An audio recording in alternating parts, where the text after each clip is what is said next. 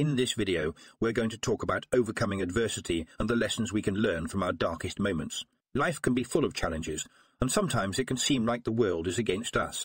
But it's important to remember that even in our darkest moments, we can find strength and resilience.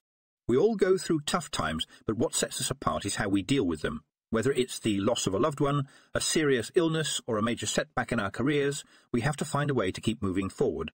That's not easy, but it's possible. One of the most important things we can do during difficult times is to find our resilience. Resilience is the ability to bounce back from adversity, and it's something we all have within us. It might be hard to see at first, but it's there.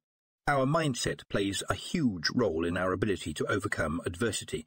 If we approach our challenges with a positive attitude and a growth mindset, we'll be much better equipped to handle whatever comes our way. A positive mindset can help us find opportunities in the midst of adversity.